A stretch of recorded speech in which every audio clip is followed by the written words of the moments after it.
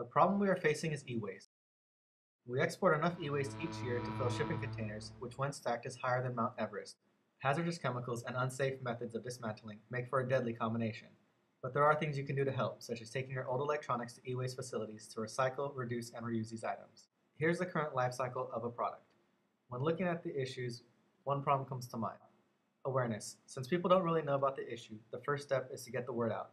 So we thought about local e-waste facilities and manufacturers who would be perfect for building awareness. We then went straight to the drawing board and sketched out ideas. We began building a mock-up out of foam core and cardboard, taking into consideration shipping and assembly options. We came up with an e-waste bin that is made completely out of recycled and reclaimed materials.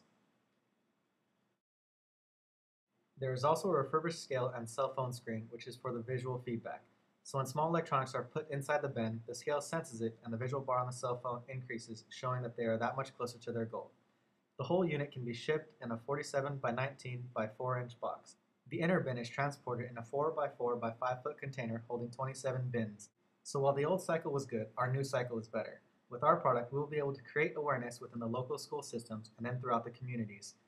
When thinking about awareness, we decided on elementary school children so that it becomes a way of life for them and not just a habit. By getting children excited with our product, they will then tell their parents, who will then spread the word to the family and friends, creating a chain reaction throughout the community. Kids can customize it however they want by painting or placing assignments on it. In addition, this product can be used for class competitions or school fundraisers for different things like new playgrounds. This will make e-cycling fun for them and encourage them to spread the word so that they can raise more. Kids need to learn this now. This is their generation. This is what they're going to be doing. I think it's a great idea. Remember, children are our future. Teach them well and let them lead the way.